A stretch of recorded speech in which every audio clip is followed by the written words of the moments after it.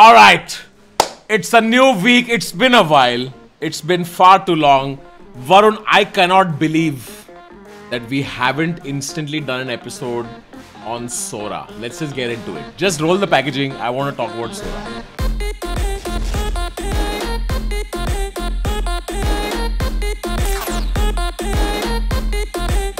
Okay. What the fuck? Are our jobs in danger? This is too good. It's too good. It's really, Yeah. I think this is the mid-journey moment for video. Yeah. You know what the cool part was? The minute Sora came out, the Imad, who's the Stable Diffusion guy, he put out a tweet saying, hey, we're going to get this to be open source in a bit. And now I think they've done some collaboration recently where they're trying to get the new Stable Diffusion 3, which I applied to be on the waitlist. I haven't got it yet. But I think that this is going to be open source pretty soon. In fact, the rate at which open source is going, it's almost like they're edging out like somebody like Google or OpenAI who puts out a waitlist and says, you know, you wait for Sora for XYZ number of months. Before that, open source sort of catches up because the paper comes out first. So we know that Sora uses a diffusion transformer. And the minute you know that, everybody else is like, okay, let's get in on that mix. So I love where the world is going, but also it is a little bit scary because it's like, well, what next? Yeah, I'm on Elon's side. Sue them. Sue them. Okay, so when we first saw like Runway, Pika, we saw all of these, and they all at that point, which is like 4 months ago, which feels like years ago now, they all were impressive. But Sora actually legitimately takes it to the next level. This is like all the other video generation apps look like Midjourney V1, V2. Sora feels like V4. Like it's here. This is really high quality images. And the if you looked at it randomly, you would not be able to tell. Like there's a video of, let's play that video now, which is a Formula 1 driver going through San Francisco. Like that, you cannot tell. You absolutely cannot tell. Yeah. You know, the thing isn't that Sora is good, right? The thing is AI is evolving so fast. In 6 months, Sora is going to be somewhere else, right? And there's going to be like a bunch of open source tools that come out and do this better, right? You know, many months ago, Varun, we discussed video fidelity and AI text to video. Okay, actually, if we can find that clip, can we roll that clip here? Like it's just frame to frame consistency is so hard. It's such a hard problem. It's an unsolved problem. It'll get solved someday. So there is no frame to frame consistency. Where you had said that it's hard to solve for fidelity in video. Yeah. How do you fucking explain this? You told me my job was safe. Yeah, they got a lot of compute. See, the main challenge with video is processing a video is expensive, right? So now what they're doing with Sora is they've introduced a new technique called patches. This didn't come from OpenAI, this came from another team. But they introduced this process called patches. So they're breaking down videos into patches. So it's a brand new technique. Although frame to frame consistency is not like fully solved. Like if you watch that video of that grandmother, you know, sitting and blowing birthday candles, you look at the people at the back, there is a lot of rubbish going on. But 6 months from now, I think it is going to get solved, right? Or maybe a year from now, it's going to get completely solved, right? Even if you see that alien walking through San Francisco, or they made it walk through some street, right?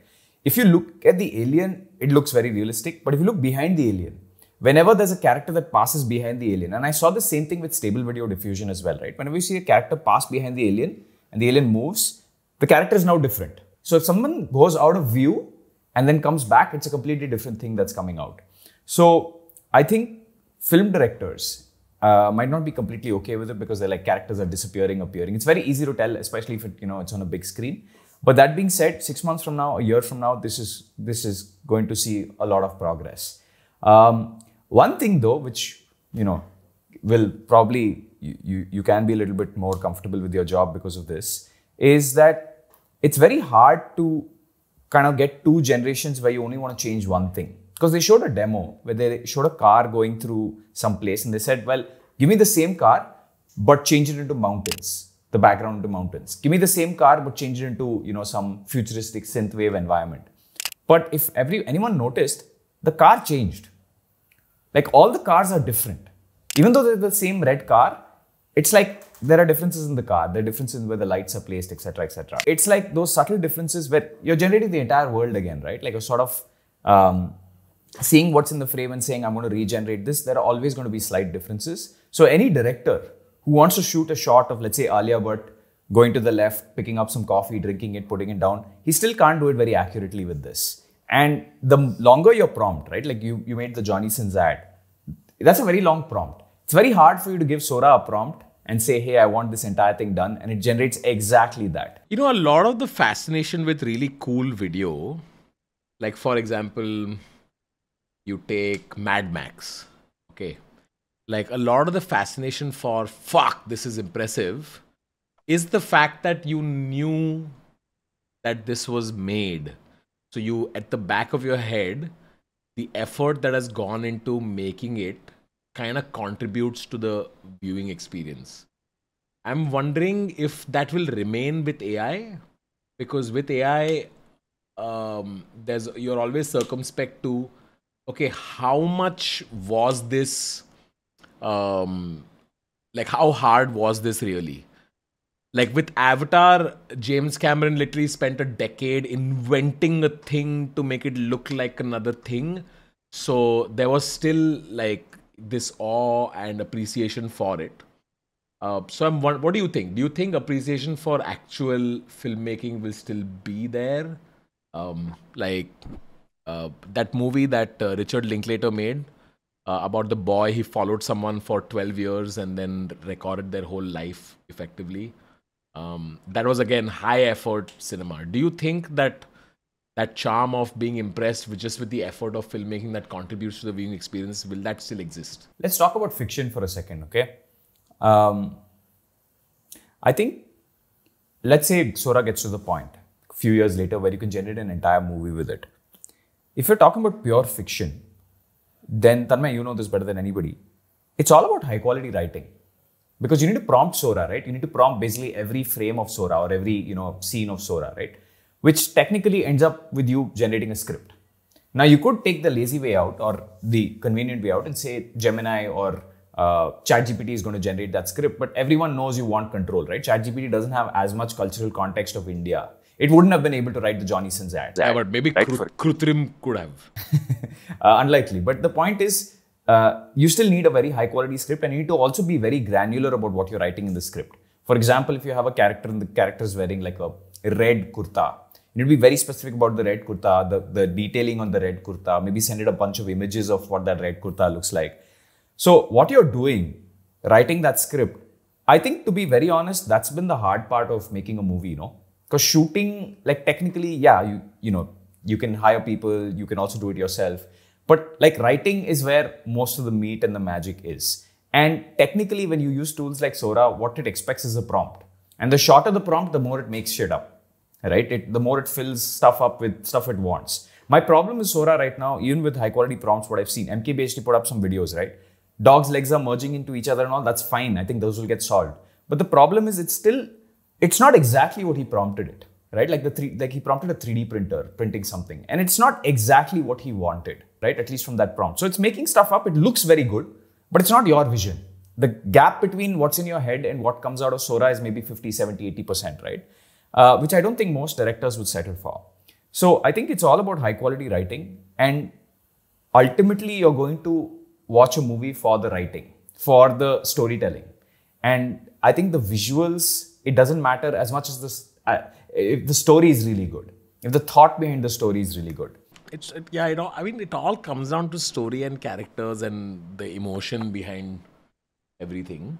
Yeah, like I don't think effort is ever rewarded, right? Like in any field. Like I'm sure there are movies with like 10 years of effort, but like 10 people watched it. Right, and at the same time, there are lazy movies. Yeah, and there are lazy movies. Like there's this movie called Man from Earth, which I really loved. Which is like all happens in one room, right? So it's like I don't think effort is ever correlated with the success, commercial success or audience love for a movie. I think it is storytelling. And I think storytelling still requires you to tell Sora exactly what you want. And if you can tell Sora exactly what you want, in the real world, what a director does is tell the team exactly what they want anyway. So all that's happening is you're sort of the director to team communication, you're sort of making that an app, right? In the form of Sora. That's what I think. Now, tell me in images, if I ask Midjourney to create a purple colored, cute looking dog. Yeah. with big eyes, long bushy tail, and just have this creation going on in the background. Big eyes, long bushy tail, with a yellow colored scar on right above his butt. Yeah. In images, once I pick this character, can I generate many images of the same exact looking character No. doing Not multiple things? Not yet. No, not yet. But at some point it will be solved, because I'll tell you why this happens, right? With images, there's something called clip. I'm not going to get into the details, but what happens is if you're taking an image and you're generating another image like that image with the same character or whatever, what AI does is first it reads the image, tries to understand the image.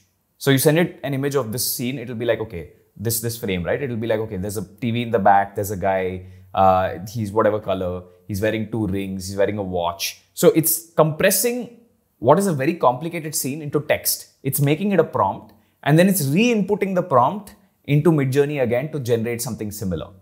That's the problem. It's not understanding every single detail of the frame. It's using text as the medium, and that's lossy. You lose a lot of information when you convert something from a video or an image into text. But at some point, and there's some technology like Style Tuner and stuff, right, where it seems possible for you to have consistent characters. And a lot of people claim they have consistent characters, and I've seen many stable diffusion, like on Comfy UI, I have many different stable diffusion packages that sort of create consistent characters, but they're not really consistent. If you look at the clothes of the character between the different frames, it's like one has a tie, one doesn't have the tie. They're generally blue, the dress that the character is wearing, but it looks different across different frames. But that should be solved. Like I'll be very surprised if that's not solved a year from now. And it should be solved in video as well. Once they find a way for you to extract information out of an existing frame and put it into a different generation without using text in between. Yeah, I think if the moment they solve it in images, it's only a matter of time before they solve it in video. I have a question for you though.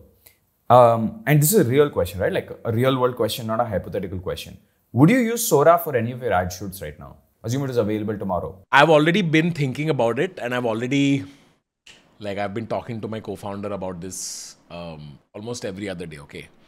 The problem arises with consistency in some form needs to be followed in the whole creative. And that's the part that I just asked you about, which is that's not been solved yet. For example, I think if you told me to market a pharmaceutical drug using that blue alien, I'll figure out a connection. I'll figure out a way to write a script, and I'll figure out a way to generate visuals of blue alien doing this, blue alien doing this, blue alien guy doing this, blue alien guy doing this. But in each of these generations, the blue alien guy is going to be different. So it's hard to tell a story. Yeah, that's what I mean by frame to frame consistency, right? It's still not solved. As much as, there's been so much phenomenal progress, the alien in different frames is going to be different. Especially across different generations is going to be different. But assume that was solved, then would you use it? Yeah, then you can do a lot of stuff. If consistency is solved, dude, if you solve for consistency, you're solving for storytelling. Because storytelling is nothing but character building. And if you can make one character do XYZ, you're telling a story. So if you can at least have consistent characters that look similar. Like this is why audiobooks work, right? Because the voice is the same of the character. You can give a character a voice and you can have it have the same voice. So I don't even need visuals to tell a story. So if I'm telling a visual, now imagine an audiobook where one character's voice, imagine this character is of a soldier. In scene 1, soldier sounds like me. In scene 2, it sounds like a girl. In scene 3, it sounds like something else. You just won't be able to feel any emotion towards that one person. Because feeling any kind of emotion requires there to be consistency in the thing you're feeling emotion towards. And I think that's what's missing right now. What about control? I'll explain what I mean. Like you had this, I'm going back to the Johnny Sins ad because I think everyone's seen it. There's one thing where she jumps off the thing and then he jumps behind her, right? You need so much control for that scene. Like you want specifically where it jumps, specifically how the camera angles go, which you won't have that much level of control with AI. Not yet. I won't have that much level of control. But if you give me character consistency, I'll be able to write around it. Like if I was able to generate Johnny Sins type character, Ranveer Singh type character, but if I wasn't able to generate this scene, I'd be like, it's okay. This combination is what I want to do other scenes with. You'll work with the limitations that exist right now. Right now, the limitations are too many, but I am okay to work around some. But if it's too many, then it's hard to tell a story. Yeah, but stock footage, you agree, would get solved, like if right now, because if you're anyway using like a Pexels or something for stock footage, and you have this, I think this is pretty good for stock footage. You want to show like some trees or some museum or something, I think it's pretty much solved. Yeah, stock footage is done. It's done. So I don't know if Shutterstock or Getty have collaborated with OpenAI, because they are done effectively. Because once I have Sora, I don't need them. So yeah, so I can write scripts around stock footage stuff. If you can write scripts around stock footage stuff, but again, no character consistency. So if Sora can generate motion graphics, which is just like, oh, this blue colored blob explodes on screen and it creates a wide array of vibrant colors exploding in the sky that eventually form a word that says Varun. Logo animations. That shit is also absolutely useful and killer. Imagine if I could feed music and say animate it to this music, animate the words X, Y, and Z that match cut to the beat of this. With each beat, the camera moves closer and closer to the word. Yeah, I think you can do some of this. Logo animations at least. Maybe not the audio part yet, but you can do logo animations with animate diff. So you're right. And even I agree that I think character consistency is the most important thing. One more thing that was solved kind of accidentally or because of a combination of AI tools was you can actually make Sora characters talk. Yeah, right. It's just a combination of a bunch of different tools now. Yeah, I think I agree with you that character consistency is like the most important thing. Like if there's character consistency, I would use it like all the time. I agree. I think You want to know? I hope they don't solve it quickly. Maybe for at least 10 years. I don't know. I just want to lead a good life until then. You know what is another really cool use case of Sora, which I thought was the more important thing, but like everyone forgot about it. Sora can sort of emulate games or generate games, right? So there's this Minecraft thing, it's on slide 3. So it says, I'll read this out. Sora is able to simulate artificial processes. One example is video games. Sora can simultaneously control the player in Minecraft with a basic policy while also rendering the world and its dynamics in high fidelity. These capabilities can be elicited zero shot, just without any prior examples, by prompting Sora with captions mentioning Minecraft. And this piece ends with, this is a promising path towards the development of highly capable simulators of the physical and digital world. You know, I was just thinking, right? I was talking to my team. I was like, how does this actually play out? Because I haven't been able to play with any of this yet, right? But the idea we got was that, or what we understood from this is, you can generate Minecraft and then you can send it a prompt saying, what if the character pressed the W button? W, as we all know in games, is like to move forward, right? And what Sora would do is it would generate the next few frames of what would happen if the character moved forward, including all the weird stuff, or maybe an enemy came in when you move forward. What would happen if the character pressed S, which is to go backward, right? It would generate it. And I don't know who said this. I think it was somebody from NVIDIA, if I'm not wrong, that in the future, most games will be generated, not rendered. You're streaming video through and through, or you're generating video through and through. You move forward in a game, it's generating the video of what it would be like if the character moved forward. It's just, it's insane. It's basically the machine's imagination of what would happen based on your prompt. Like, that is absolutely insanely immersive. Every single person will have, and now combine, Varun, my mind is being blown. Now combine this with Neuralink. Okay, where if you can plug your brain's thoughts to a GPU and something renders itself based on what you think it would be like when I walk behind this door. And on Twitter, the general narrative was that actually for something like Sora to do this, it needs to have an understanding of physics, or at least it needs to be able to model physics well. Understanding might be a very strongly used word here, which is that for you to press W and for it to know what happens next, it needs to understand a little bit of physics. It needs to be able to model the world and model a little bit of physics, right? Because it needs to keep the character consistent. It needs to make sure if a bird comes in the shadow, the bird is accurate, right? All of that stuff. So it's understanding the real world. And after this, like I used to always think, this is a very weird fringe thought, and I think I'll just say it that this might not be true or accurate. It's just something I believe. I thought if we live with might be living in a game engine, right? Because it seems a lot like, what you do in Unreal Engine. Unreal Engine, for example, with light, you have something called ray tracing, which takes a photon and figures out how it bounces and then renders the frame, right? And the real world seems the same. But with Sora, it kind of confused me. I'm like, actually, you don't need an entire game engine. You can sort of generate the world instead of rendering the world. And it has so many implications for physics and for our understanding of nature. And this is unfalsifiable. What in science, not falsifiable means you can't test this. There's no way to test this and be like, yeah, this is exactly how the world works. These are all theories, and we die not knowing whether these theories are true or false. Actually, these are hypotheses. In science, the word is hypothesis, right? For something that you're not sure of. Theory means you've already proved it. But it is interesting, right? Like, it is interesting for you to sit with a cup of tea in like the middle of nowhere and be like, well, what are we really made of?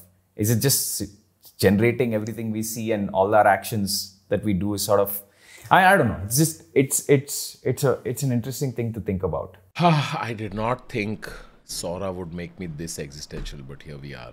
But fuck, real-time generation of worlds is too exciting. It's too exciting. Now you plug it into your Oculus or Vision Pro, and you're actually standing, and when you walk it generates real time. Now you combine that with imagine if you're able to feed it visuals of a world you want to live in, and then it just further predicts what that world would be like. That's too good. It's super exciting. The cool part is that right now games are, at least single player games are pre-programmed. Right? Which is, you've written a script, this character says this, and then this happens, and then these are the set pieces. Like, these are the events that the player needs to go through to progress, and then there's bosses that you fight. But with something like Sora, you can truly ask it to surprise you. You'll be like, give me a game and just surprise me. This is the theme, Wild Wild West. Surprise me. You don't know what the ending is. You can't spoil it for yourself. You have no idea what the twists and turns are. And you're playing it in VR, let's say, and it's generating a full 360-degree video for you. I think it'll be really exciting, and a lot of people will immerse themselves into some of these games. And you will find, weirdly, is that if the game is just too much fun, like as in it's just only positive stuff, you'll get bored. Right? Actually, fun is the wrong word. If it's just all positive stuff, you'll get bored. You want some of the negatives, you want some of the struggles, you want it to really feel like it's real, right? Like it has consequences, it has meaning. If you get damaged in the game, it should feel like, oh my God, how am I going to get out of this? And the more I talk about that, right, and we've been having some of these conversations internally, just simply. And the more I think about that, I'm like, well, if you could dream any dream, then why won't you dream this one? The one that you're in right now. And by the way, whenever I see the OpenAI employees tweet, like Rune and stuff keep tweeting, right? He tweeted something very similar. He's like something about, something about dreams. So when the OpenAI employees have been tweeting like this, even Sam Altman tweets like this, they're like, it's just interesting. There's no way to prove whether you're right or wrong, but it's just an interesting place to be. Can you recommend some people to follow on Twitter, OpenAI employees? Rune is good. Sam Altman is good. Rune is like, the reason I like Rune's tweets is because he's unhinged. Like, usually when a company reaches a particular scale, their employees keep quiet. But Rune is just like... Spell his name? R-O-O-N. What is an interesting thing? In every other field, right? For example, in biology, we will not read a textbook from 1800s because we're like, there's crap in there. Okay? With physics, we will not read a textbook from 1800. We might glance over it, but we're like, what are the most modern things we have figured out? In every field, you try to figure out you try to read a textbook that's very, very recent, right? Especially in things like medicine, we know things evolve so quickly and our understanding of the body evolves quickly. The only field where people go read stuff from 1800s again and again is philosophy, right? There's nothing against it because theoretically philosophy is supposed to be lindy, right? Which means that these are timeless wisdom. This is timeless wisdom. Humans 200,000 years ago were the same, so it's the same behaviors now. But I still feel there's a section of philosophy which comes to understanding reality and the nature of reality, which is very, very close to science. And all the textbooks we still read on that are set in the 1800s or 1900s. And Sora didn't exist at that point. So I think somebody needs to come out, somebody really smart needs to come out and say, well, here's philosophy of the modern generation. And we could be wrong about many of these things, but here are 50 ideas, lateral ideas that you can go along a path of and figure out. That's why I love reading Douglas Hofstadter.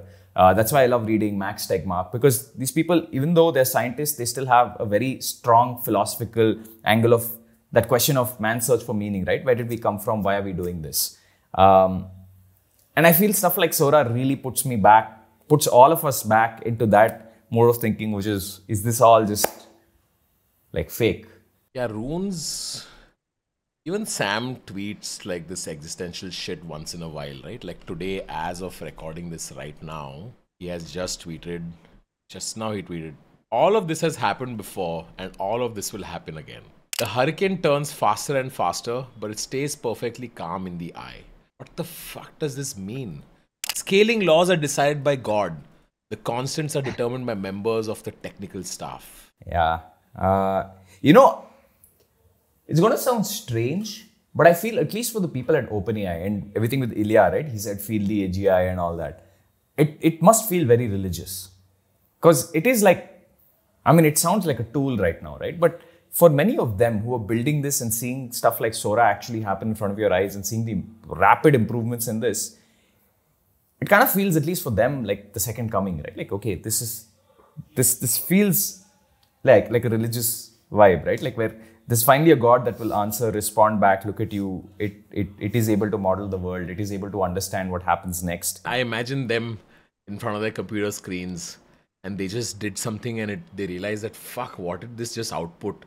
And they touch the screen of the computer like this slowly. And then there's a little spark there. And they're like, fuck, like, God, is that you? I can imagine it. Yeah. I'm just really happy this is happening in my lifetime. Like, I don't know how much of this is true, how much of this is false, how much of this is wishful thinking, how much of this is actually real. But it's very exciting to be here. In fact, one thing Sam Altman says, and even Elon Musk says, right? Like, and Sam Altman said this recently, is like, the entire idea of doing this is the entire idea of living is, assume we are in a simulation, then the goal would be to please or entertain the Brahman. Right now, that's a very religious take on things, and I don't think they're being as religious as they're tweeting. But it is whoever's simulating it, or even if everything is just a simulation, the best thing you can be is entertaining. Right? In fact, if you solve everything for human beings, right? You solve food, water, shelter, everything, then the only thing we will seek is entertainment. Right? And that's why over the years, Tanmay, if you've noticed, you're an entertainer, right? The value of Tanmay has increased so much over the last decade. Partially because we've also solved a lot of things that are non-entertainment, and now more people are seeking entertainment. The average person now spends like 4 to 5 hours in India per day sitting and watching video. They are consuming entertainment, right? And that's just going to increase over time as more of our things get done, as more of us either get universal basic income or, have to work just 1 hour a week because AI is helping us do the rest. We will all seek entertainment. And if you really take that to the maximum, then entertainment is the only thing. And then if you are in one of those simulations, then the best thing you can be is entertaining. That's what they constantly keep tweeting about.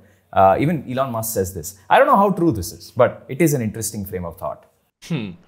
Yeah, Rune tweeted this, right? Make sure you are entertaining Brahmin. This is, by the way, not the caste Brahmin. This is Brahmin, the word that says... the universe. It derives from the word Brahma.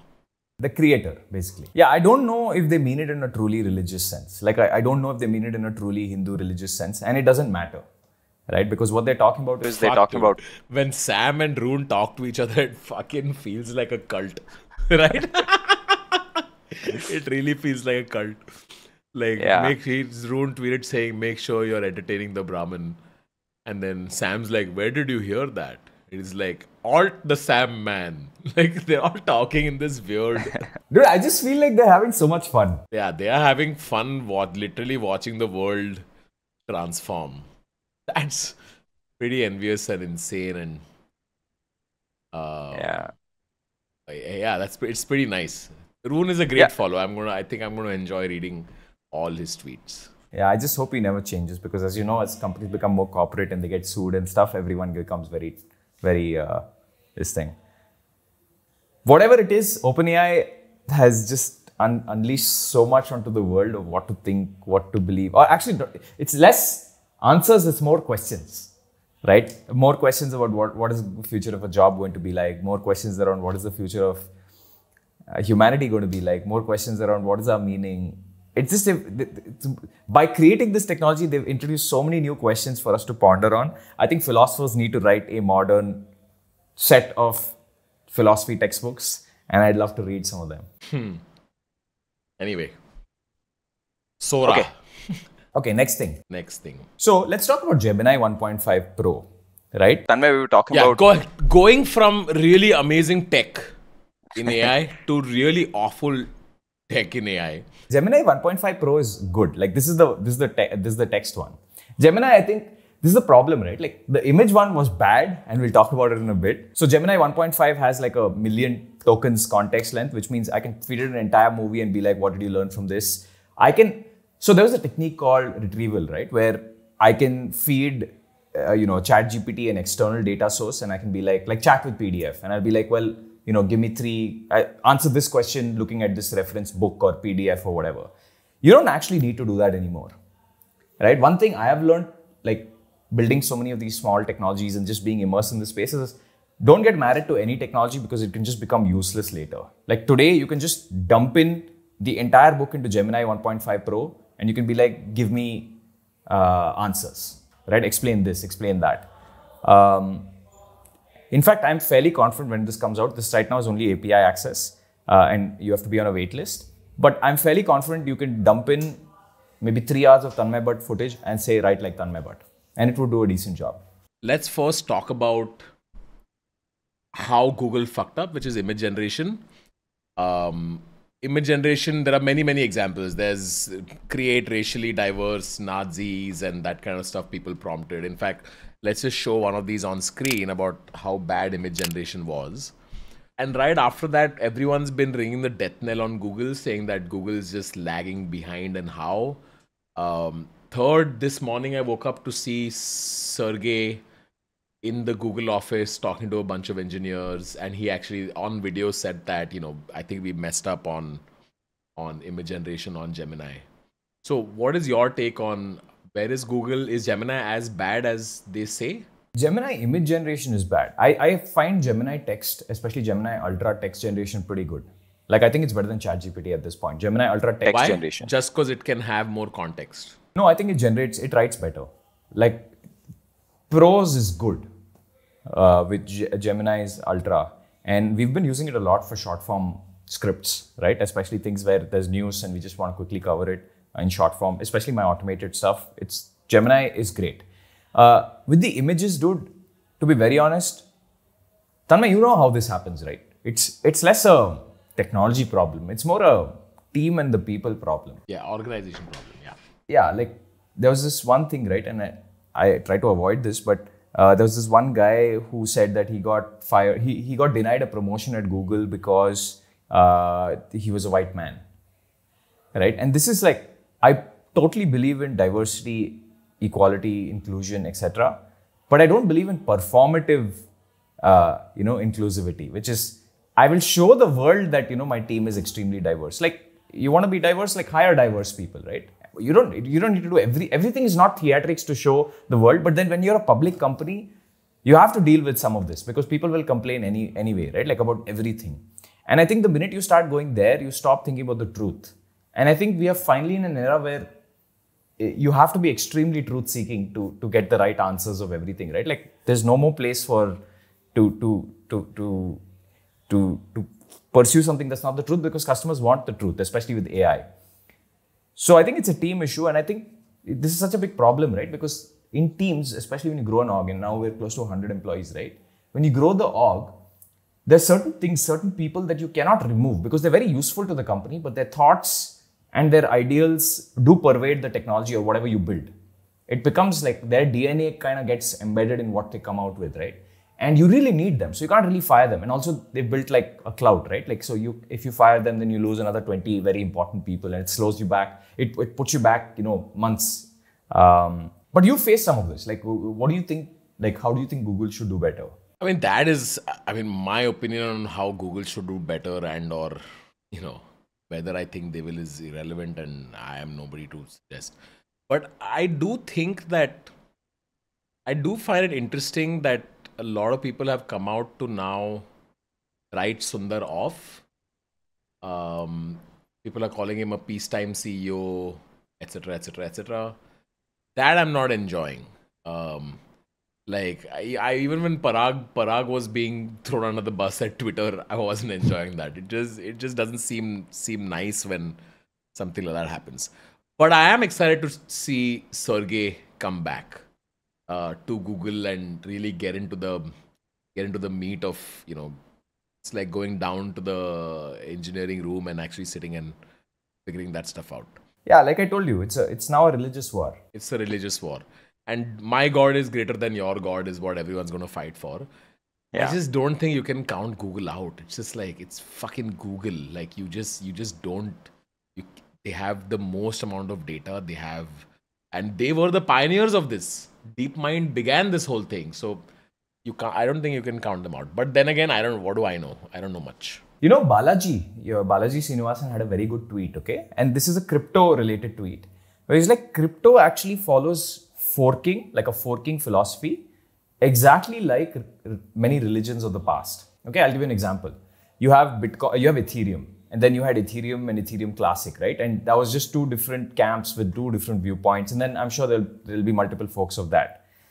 With religion, it's sort of the same, right? You had Christianity, and then you had two branches of Christianity, one that really believed in the Old Testament, one that believed in the New Testament. And then you had, multiple branches of that, right? Even in Hinduism, we have so many different micro segments that believe in slightly different things. I think it's going to be like that with AI, especially open source AI, right? With Llama 2 is like daddy. It's like the original progenitor. And then you have a bunch of companies that say, well, I'll take Llama this side, and another bunch that says, no, that's not the truth. This is the truth. I'll take it this side. And even though Google obviously is not using Llama as base, I still feel like there'll be some people who are part of that camp who believe this is the truth. And there'll be a different camp that think this is the truth. That's why I keep saying this feels exactly like a old school religious war, right? A tribal religious war. And I think the people with money and the customers, because there's also a commercial angle to this, I think the customers will really care about whichever side goes towards the truth or what they believe in. It is going to be hyper segmented, no? Yeah, I think eventually it'll be choose your AI, choose your God. Choose your God. And it's possible that most people will probably interface with many gods for different things. Yeah. And the only thing that all gods can agree upon is that customer is king. Yeah. Yeah. That's a good. No, I think some will not. I think some will not care about that. Especially some of the open source will be like, hey, we believe in this. Like there are now open source models that are completely uncensored. They're like, hey, we believe that any sort of form of censoring, any form of... Dude, how have we've managed to commoditize God? Like, can you... Isn't that bizarre? This is like peak of capitalism, which is that we've invented a thing that can do anything, and you can have any version of this for anything that you do. Like, it's blowing my mind. Yeah, and the question you really... The decision you're making choosing these AIs is not price, right? It is, what is your version of the truth? Do I like you? Do I like the company? Do I believe the company is telling my version of the truth? Because what I've realized over the years, and this Facebook Papa keeps getting belted for this, right? Which is, oh, you're not taking a stance on misinformation or disinformation. Well, how should they? Remember the COVID vaccine, the COVID lab leak theory? For 2 years, everyone scrapped away content around the lab leak saying, hey, that's bad. We shouldn't say bad things about... That's racist as heck. Yeah, that's racist or whatnot. And then 2 years later, there was evidence saying, oh, and the thing is, I'm sitting here, I have no idea what is true, what is false. I though believe you put all the content and people should be able to decide. Everyone should be able to put up their evidence and then we should be able to decide. But then I've also realized it confuses the hell out of normal people to have both sides of an argument put in front of them and somebody not making a decision for them. With AIs, it's like you're not seeing all this content. Somebody's made the choice for you that when you ask this question, I'm going to show you this content. Man, and Zuck is a beast. He's 39, bro. Remember, he's 39. He has the next 40 years to just keep doing this shit. And he's one of the only companies really focused on VR and AI. So if you're really thinking like a Ready Player One world or like a Sword Art Online world, he has the best shot of doing both the things because he owns the hardware. It's cheap enough. He's winning at everything. The dude is fucking fighting at MMA, becomes a meme the next day, eats at McDonald's the next day, wears a fucking Indian outfit at a Desi wedding the next day. He's an influencer now. He's an influencer of a different level, so impressive. I'm making a video on Zuck. When I grow up, I want to be Zuck, dude. Remember this dude was so hated like 3 years ago. 3 years ago. Yeah. Mad impressed. So, Tanmay, Vercel has launched something called v0.dev where you can generate UIs on the fly. So, let's try one of these. Let's go to v0.dev and let's type generate a landing page for a community platform. Now, I've built a community platform before, so let's see how it does this. And does it show you happening? Does it show you making it? It's generating it at this point. So, I'm looking at it. Features, pricing, about, join the community. Okay, the sign up page.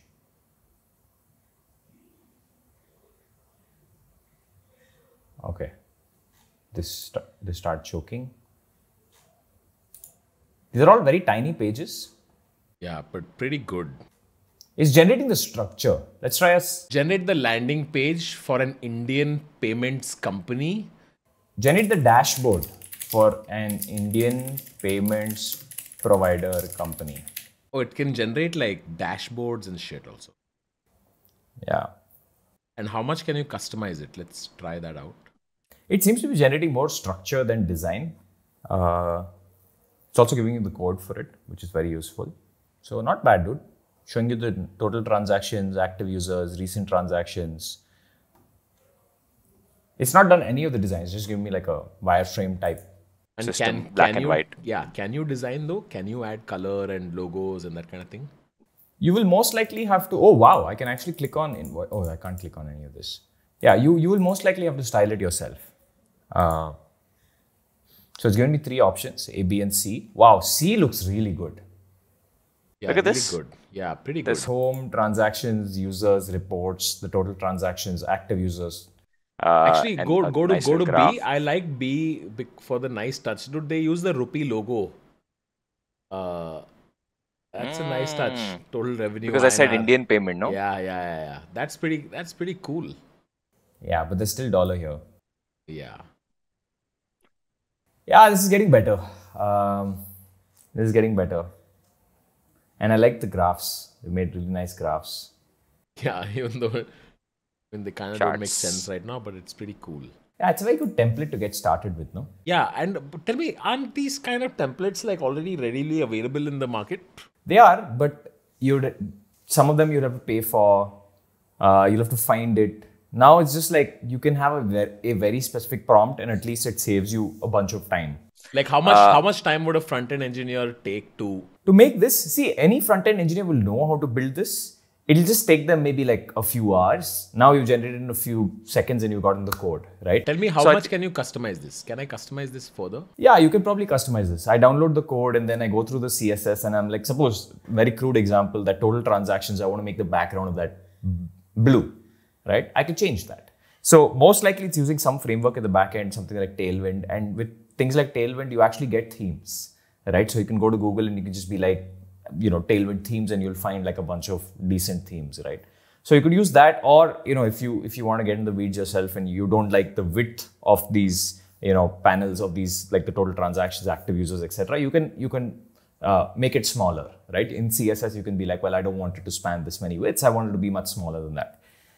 So you can do that, and I think this is a good time saver, and I don't think it's going to replace a front-end developer or a designer, but at the same time, and I'm usually very careful about saying this on the internet because that's a very aggressive audience. But come on, we are generating video and we are generating a full game on the fly.